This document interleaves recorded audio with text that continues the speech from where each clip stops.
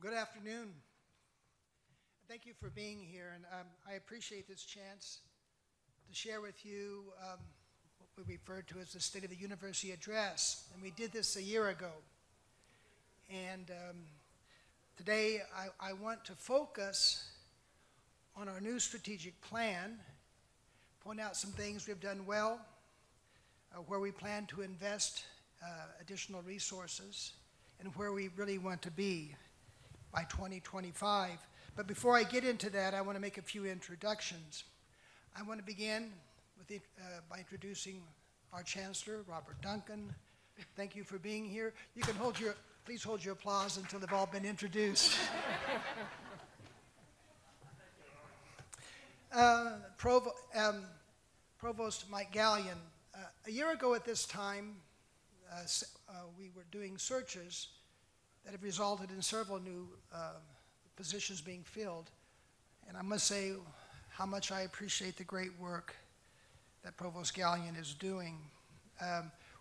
We were doing searches, I think, for 3 deans at this time a year ago. I'm very pleased to introduce Jack Nowlin, who is the new dean of the College of School of Law. Margaret Williams had some plane problems and couldn't be here. I'm very pleased to introduce our new Vice President of Research, Joe Hebert, who comes to us from the University of Kansas. I'm sure he's probably glad he's not there right now, if he was a football fan. It is a beautiful campus. The only thing that they have on us is topography. They have a few hills, but it is wonderful. I want to introduce Dr. Elizabeth Sharp, who is the Interim Vice President for Diversity, Equity, and Inclusion. We created a new position for Title IX Coordinator, and that is now filled by Dr. Kimberly Simone. And I think that is, and also I need to acknowledge our Chief Financial Officer, Vice President for Administration and Finance, Noel Sloan. I especially want to thank all the deans for being here, for the great work they do for Texas Tech. And there were also 85 new faculty that have joined Texas Tech since a year ago. And I'm now going to introduce all of them. No, I probably should. So today, a year ago at this time, we had announced the formation of a committee to begin looking at a revision of our strategic plan. The existing plan went from 2010 to 2020, and we wanted to revise that plan going out to 2025, which will be the 100th birthday of the first class at Texas Tech, 100th anniversary, and our 100th birthday is in 2023. And as a result of that, and the work of 27 faculty, students, staff, and community members, they have produced a new document that will be released in the coming weeks. It's still being fine-tuned. It was presented to the board in May. Now you can say, how excited can I get about a strategic plan? It seems like there's always a new one. But what I would hope people will become excited about is the discussions that will take place at the college and departmental levels as the provost begins a rollout of this plan. That is where the real substantive behavior occurs, as you try to attain the benchmarks that are in this plan, but you decide for yourselves where your own areas of excellence are as they support the broader vision of the university. That said, beyond the specific success of students and faculty, I think we have to do a better job of marketing what it is we do at Texas Tech. And so last year, we engaged a firm to help us tell that story of what the students do, what the faculty do, what this great institution is about. And I'm going to begin with that, but first let me begin with those 3 strategic priorities. There were 5, and you might recall the first strategic priority of the old plan was grow enrollment.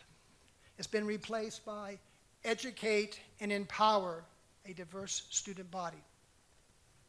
Enable innovative research and creative activities, and transforms lives and communities through strategic outreach and engaged scholarship. And I'm going to elaborate a bit about these goals as we go forward. But when I was talking about marketing what we do, we started a campaign last summer. It's called Degrees of Impact. Every month, we've been sending out a postcard that goes to around 900 to 1,000 schools. It goes to presidents, provosts, deans, vice presidents of research. And we feature, a faculty member or some activity every month. The most recent one was the one in the corner that relates to the work that people in the Department of Geosciences, in particular atmospheric sciences, were doing with Harvey when that struck the coast of Texas.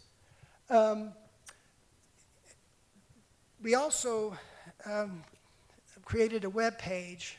It's called Degrees of Impact, and a memo went out some time ago. But we've created stories of faculty. I think there's 6 or 7 there now. We'll be adding to those throughout the year. And I want to give you a sample of the kind of message we're trying to convey.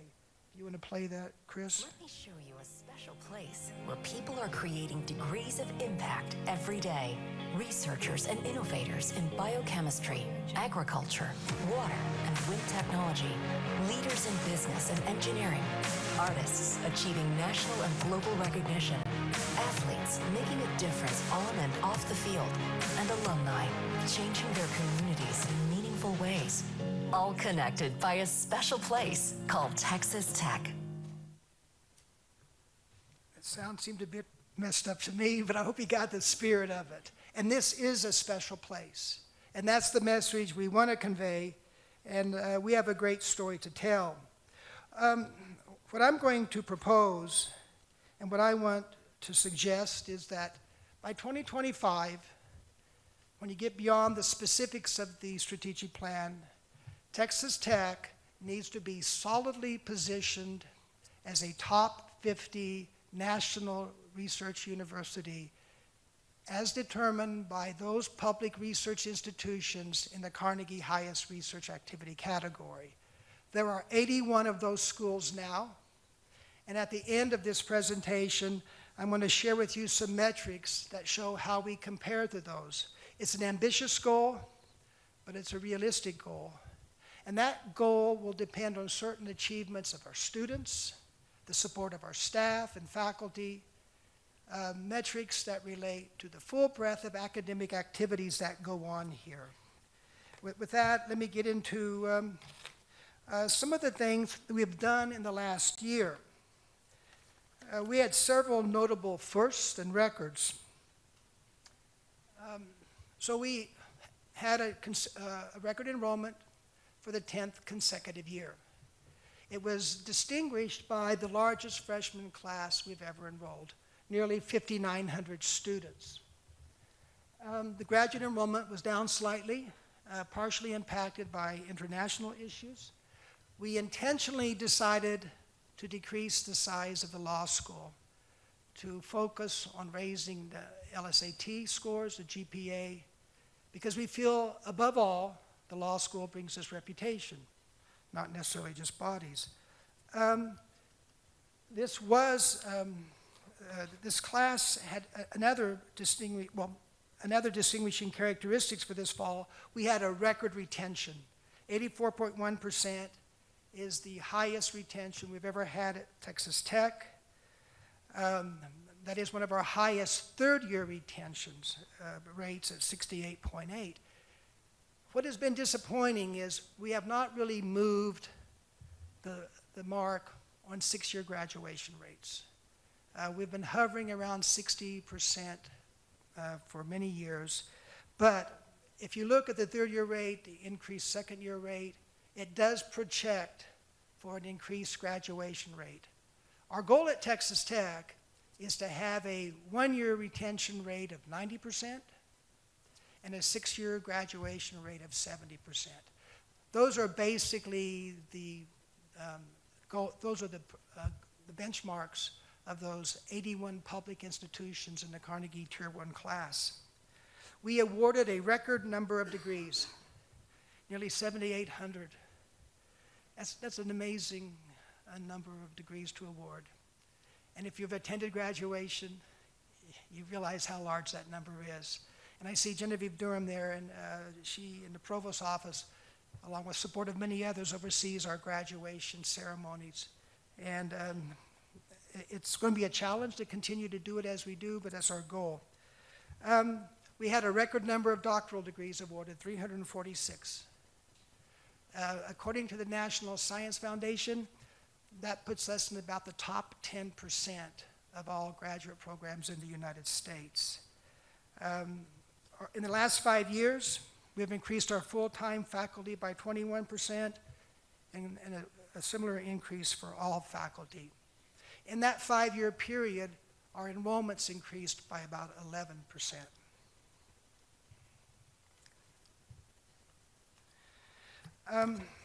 I find this next data pretty impressive. I came to Tech in 1982. Not that that's impressive. I am pretty darn old. And you see, when I arrived here, we were 90% of our students were white, 4.3% were Hispanic, and 1.9% were black. 2.2% were international. If you look at the national data, that is very close to the way it was across this country. 20 years later, we had made progress in growing our Hispanic enrollment, our black enrollment, and starting to increase our international. But in the ensuing 15 years, you see a dramatic change. Today, with over 37,000 students, we have fewer white students on campus today than we did in 1982. We're 25.3% Hispanic, nearly 6% African American, and our graduate enrollment, our international enrollment is 8.3%. That represents, in the international enrollment, about a 40% increase since 2012. That's been a priority, to grow all of the diversity on campus. Now, that 25.3% for Hispanic enrollment is including graduates. To be designated a Hispanic serving institution, you need to achieve at least 25% Hispanic enrollment among your full-time student equivalent undergraduate. This fall, we were 27.8. So we've met the benchmark to be eligible as a Hispanic serving institution, and I suspect most of you have heard quite a bit about that. It takes a fair amount of time for that to be substantiated, but in 18 months, we will have access to additional federal funding, such as Title III funding, which is primarily for STEM-related activities, but Title V funding provides support for all students in terms of academic support services, and that will be a great advantage to this institution. A year ago at this time, and I made this announcement in the State of the University address, that we were going to put an additional $4 million into need-based scholarships and an equal amount into presidential scholarships. And I do believe that our enrollment reflects that strategy. We live in a state where 50% of the graduating high school students were Hispanic, and more than 70% of all graduating high school students are first generation. I'm not saying that those first generation students are merely the recipients of the need-based scholarship, but there is evidence that first generation students may not perform as well on standardized tests. And to give you some evidence of that, a couple of weeks ago, I spoke to the Hispanic Student Association. There may have been 100 students there. I asked them, how many of you are first generation? I would estimate at least 80% raised their hand. A few days later, I was speaking to our national merit finalists on campus. There were about 40 in the audience. I said, how many of you are first generation? 3 raised their hand.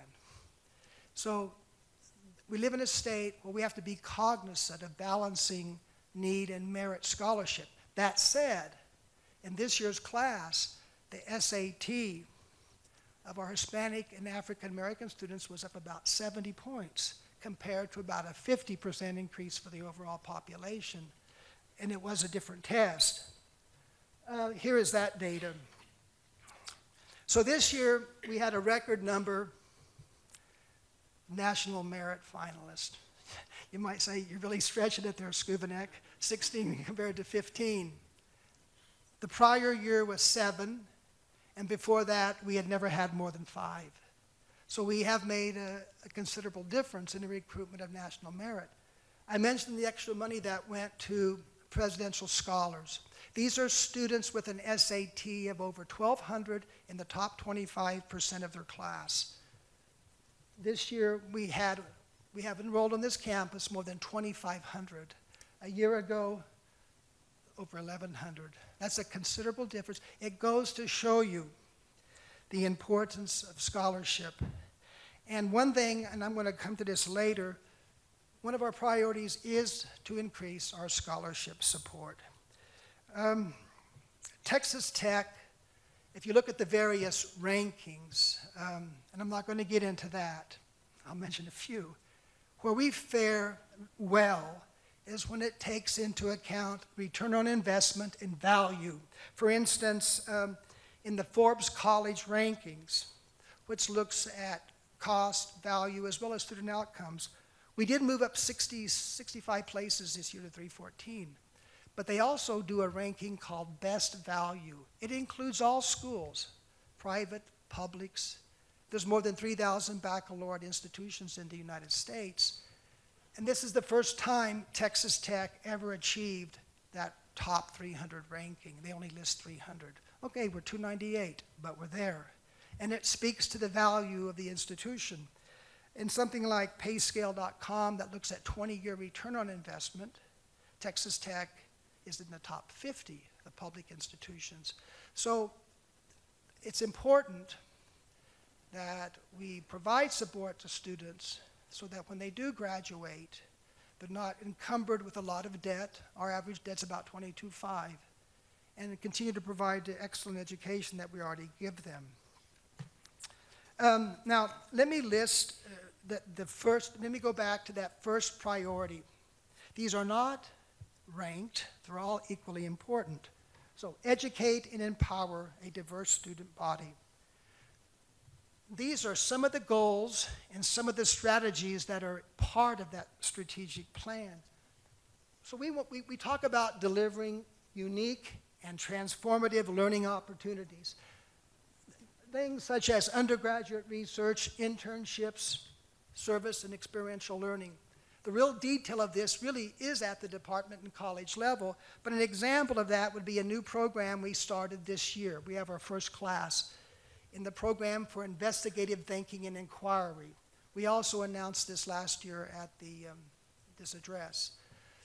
We made a decision to take money from the National Research University Fund and put that into the support of undergraduate research. So we recruited about 100 students this year. We're going to do that for the next 3 years. We'll have a steady state value of about 400 students. They receive a stipend of $5,000 a year, and then there will be a stipend paid to the faculty. It's a $2.5 million commitment, but that's an example of what we mean by a transformative learning experience. These students are recruited, they're put in 5 different cohorts led by a particular faculty member covering the full breadth of academic areas. They learn about what faculty are doing when they come and give individual lectures. They learn about the ethics of research, the process of scholarly activity, and then they're paired with a faculty mentor. And you can never overstate the importance of those personal one-on-one relationships. That's what Texas Tech is famous for. That's what binds our graduates to this school, and that's the kind of thing we have to continue to do. We're going to continue to focus on preparing our students to live in this very globally connected world. The QEP that we started a couple years ago is all about communicating in a global society. We're going to continue to emphasize international recruitment, study abroad. Some colleges do that more than others,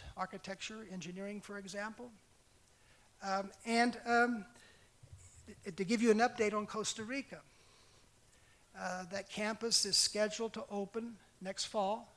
The building is, I think, progressing very, very well.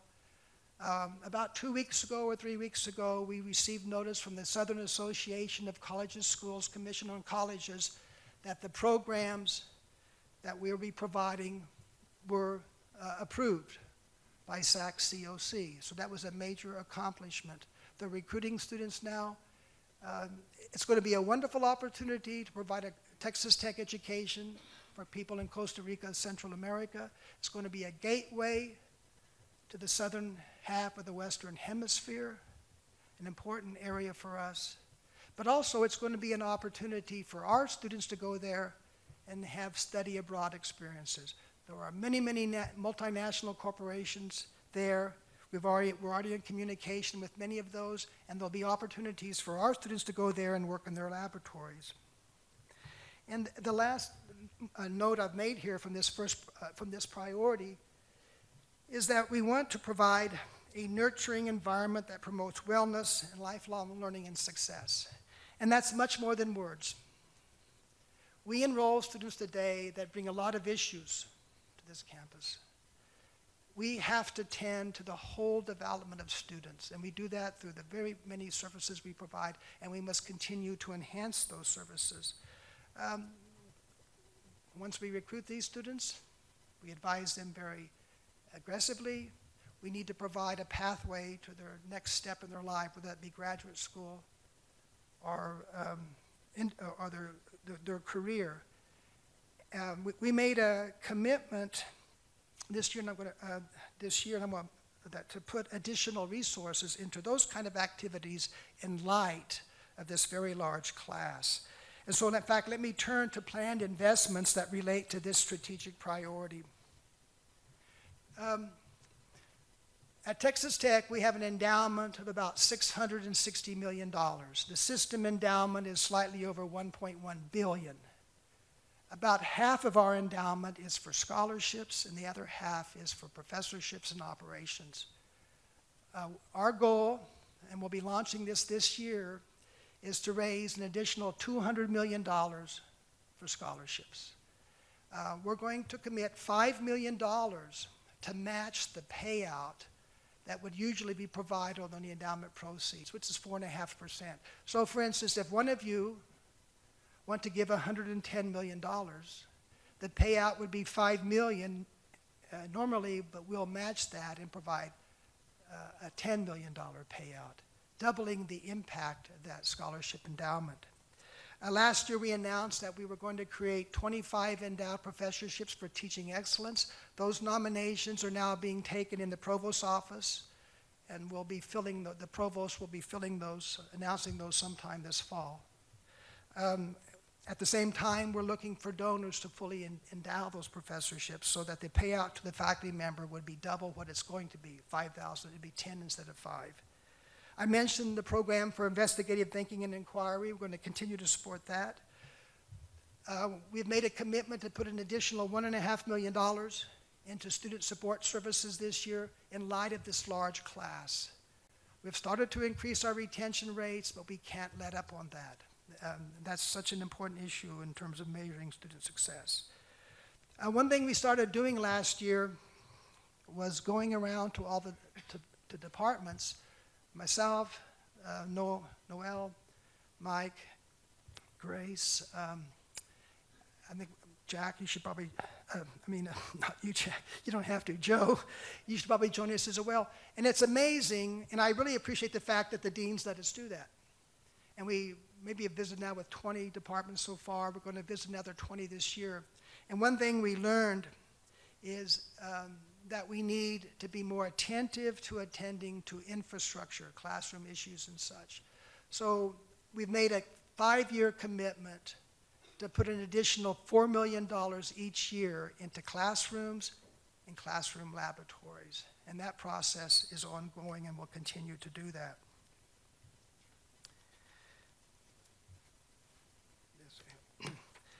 I next want to turn to this strategic priority that deals with enabling innovative research and creative activities.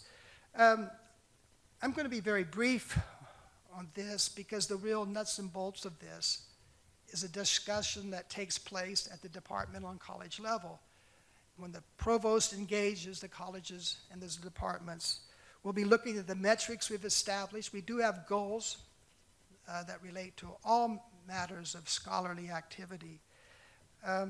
But based on the input that was collected during the preparation of this strategic plan, there were certain areas that were identified as to where Texas Tech can be nationally renowned. And it fits very well with where we are and what we do. The interconnections of water, land, food, and fiber. Energy production, renewable, carbon as well, distribution and utilization technologies, health, well-being, and the quality of life, and then the inquiry and creative expression across the arts, humanities, and sciences. And I know that when you put something like that down, it could be met with a certain degree of skepticism, like where's the beef? But I say be engaged in those discussions when we follow up during the fall as we roll out this strategic plan of what we can and want to do in these areas. I'm going to give you a few exemplary models of this. Of course, probably many of you are familiar with the Bear Crop Science Project Revolution. That was an investment through philanthropy of about 19 million, matched through the Texas Research Incentive Program. There's a new initiative coming out of human sciences and nutrition and metabolic health. That facility is going to be located in the bank on 4th and 19th and University. And there's this project called the Texas Liberator, Witness to Holocaust. This is headed up, there are many people involved, but Elisa Wong has played a primary role in this. This is a fascinating endeavor that really illustrates so many qualities of what we want to promote. You have many disciplines, you have undergraduate researchers, you have graduate researchers, and you're engaging the state. And this is going to be rolled out in Austin later this month. The Chancellor and I will go down for that. It's going to be, look for more information about this, but it's a wonderful service to the state representing the engagement, what I would call engaged scholarship. And this is the kind of research we want to be doing, research that addresses regional, state, national needs and engages the community. You can't really talk about research without mentioning some metrics, at least I can't. And you might say, well, where's the data on publications and citations, creative presentations and such. We are in the process of trying to better monitor the full breadth of academic and scholarly and creative activities. But this is the low-hanging fruit, so I have to show it to you. So this year, we did have a record in total research expenditures, 184 million. 5 years prior, it was 132. If you go back to 2008, it was 50. This is something that is tracked by the National Science Foundation and other ranking agencies, so it's positive. What's probably more meaningful is what's called the restricted research expenditures. You cannot count institutional commitment when the state records your restricted research expenditures. It's more than federal because it would include philanthropy or gifts from foundations.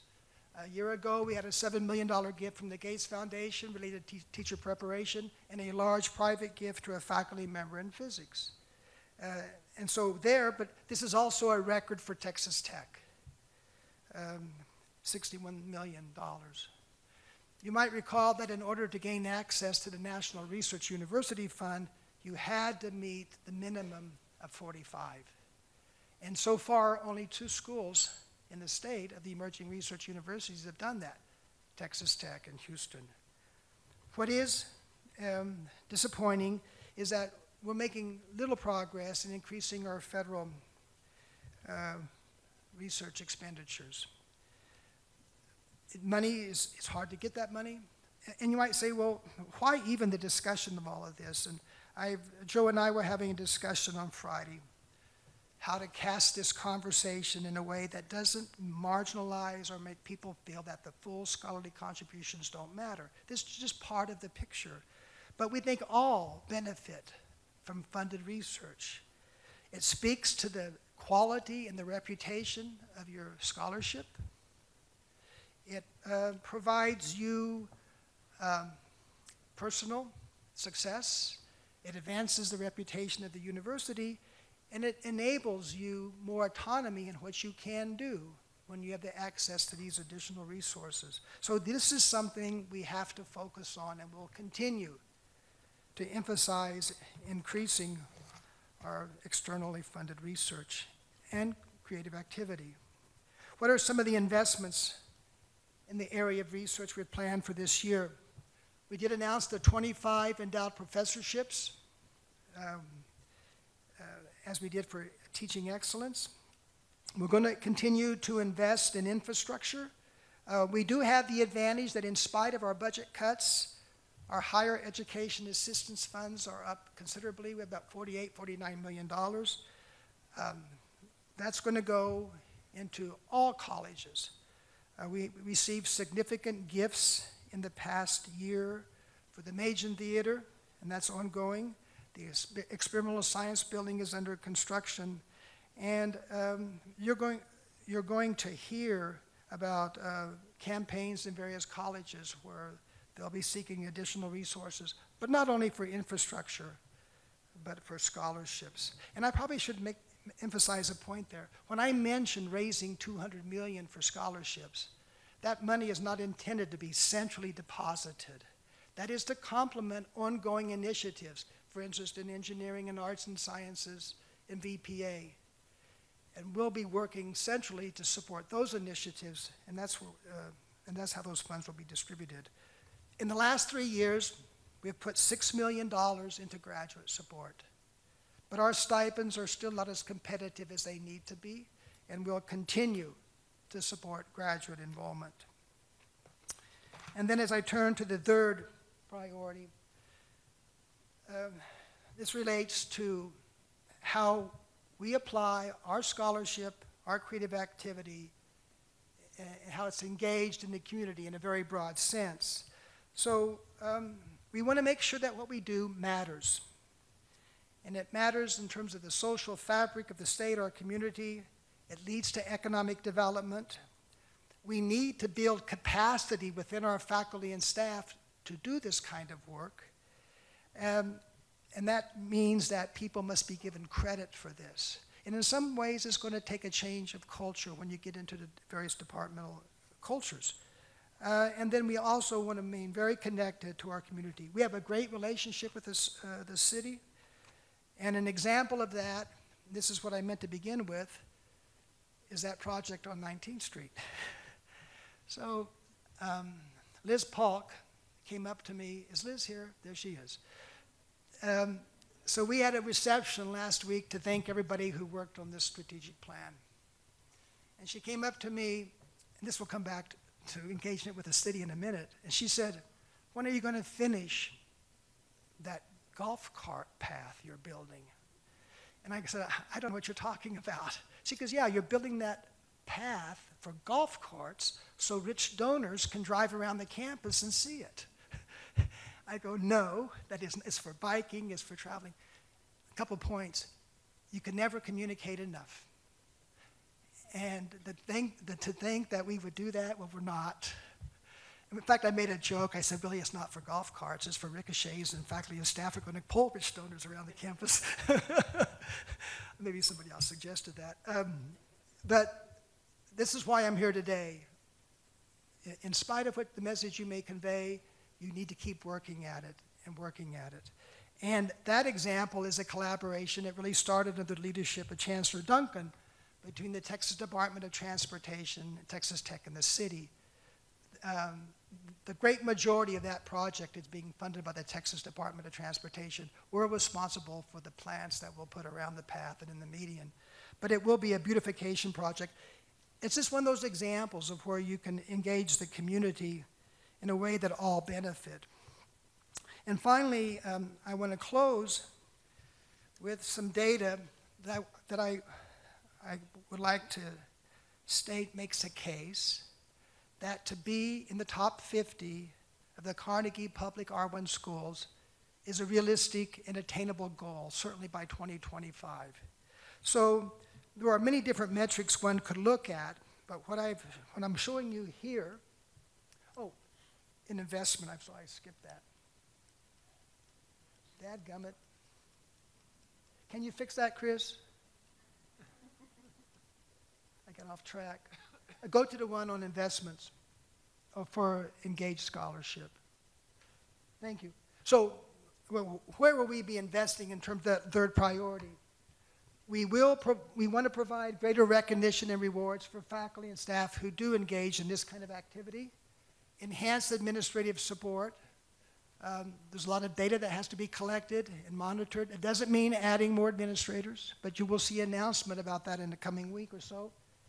And then also we want to continue to increase entrepreneurial opportunities for students and faculty, and support of the Innovation Hub and the Research Park.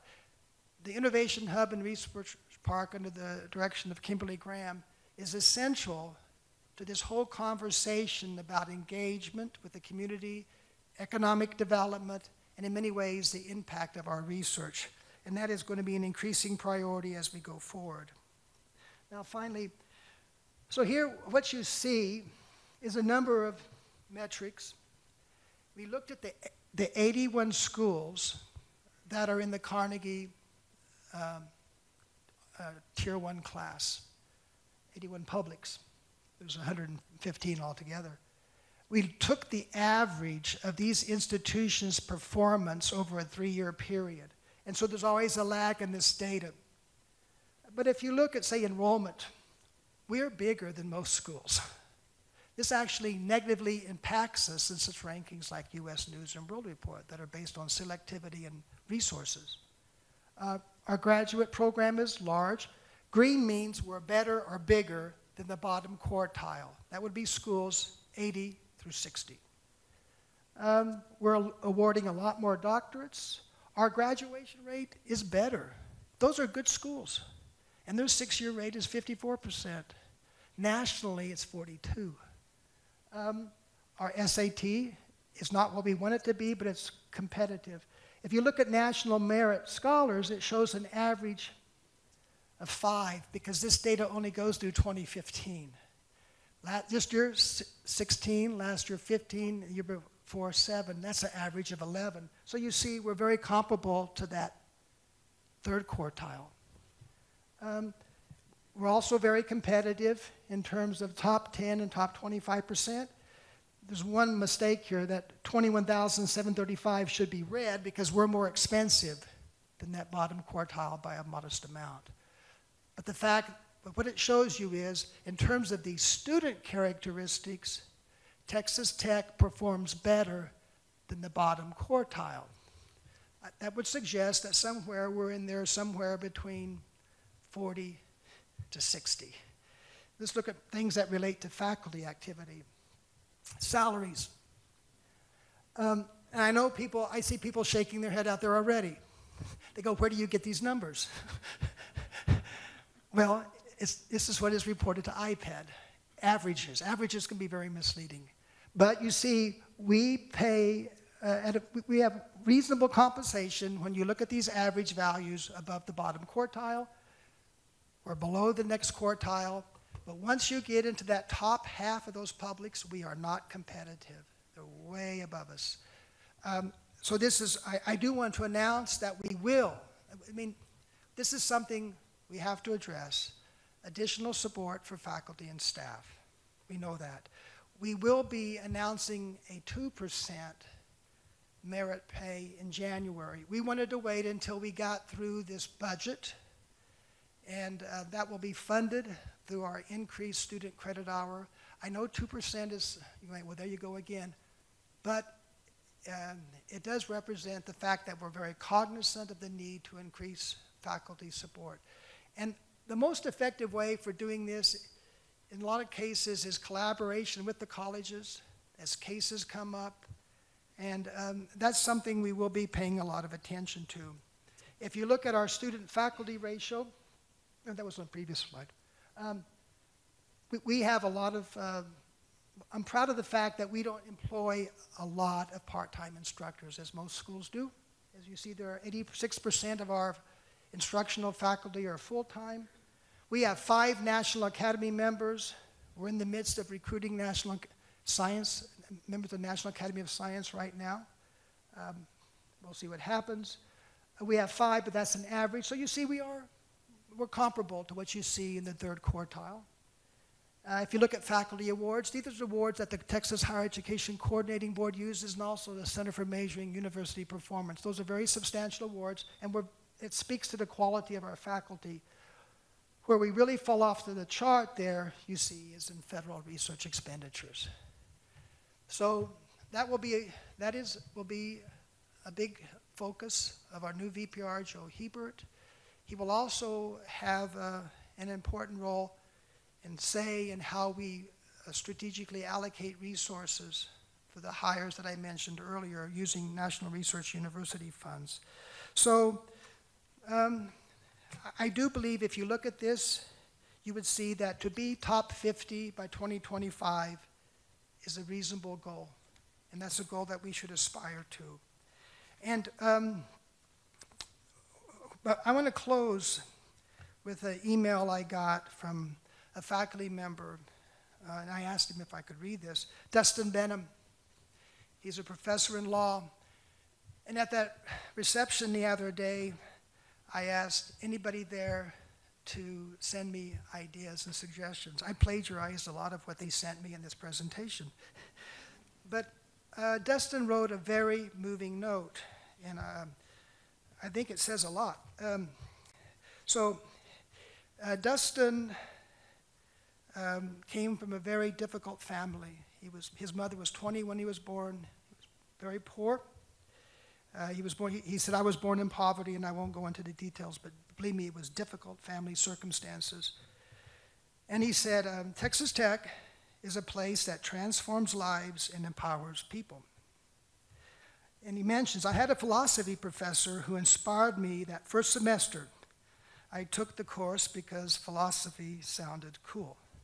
So Mark Webb, don't get the big head there. I ended up majoring in philosophy and graduated summa cum laude. He went on to law school and came back to, he's now a faculty member at Tech. And if you would read the rest of his story, he's living his dream. Him and his family live in a neighborhood he always wanted to live in, Tech Terrace. But it's really touching. But he wrote, Texas Tech elevated the trajectory of my life and has given me and my family opportunities that I still can't fully believe. And I know from firsthand experience as a professor that it continues to do this for hundreds, if not thousands of people like me. And he went on to state something that he finds disturbing when he's in these conversations. He says, I find it disturbing when one poses the false binary. Are we a teaching school or a research school?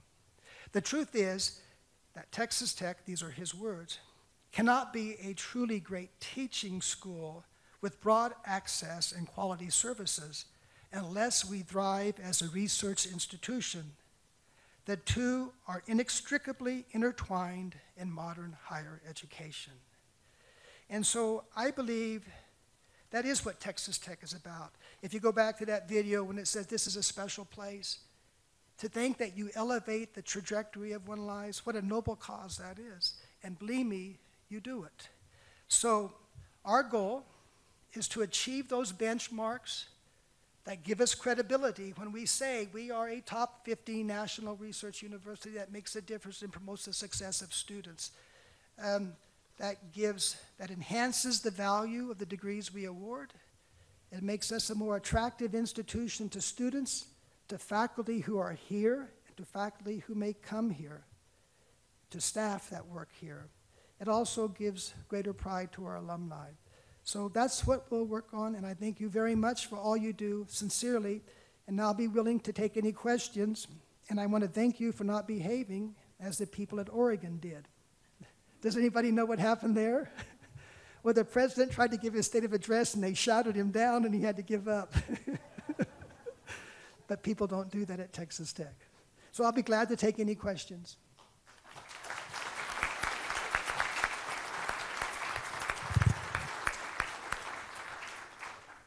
Ram.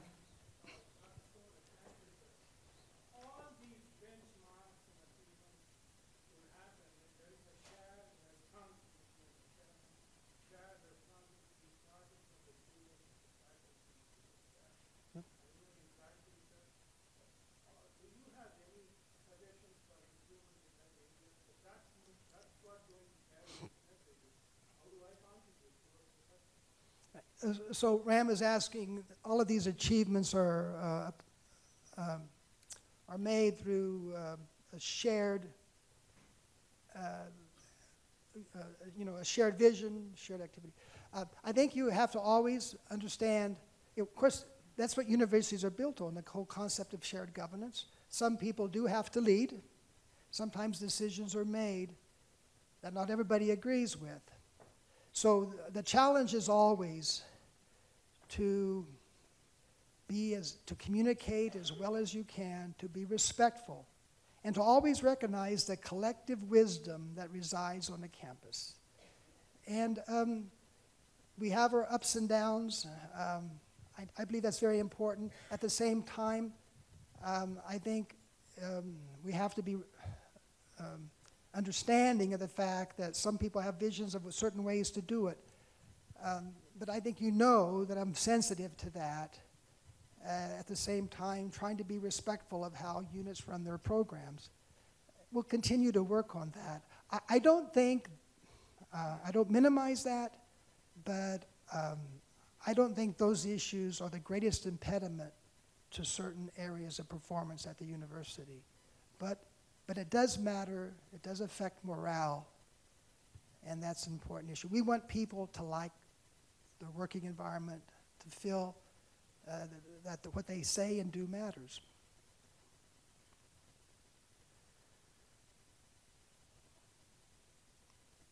Would you like me to do a dance? No. Any other question about any other issues? Okay. Well, thank you so much for being here. I do appreciate the chance to speak to you.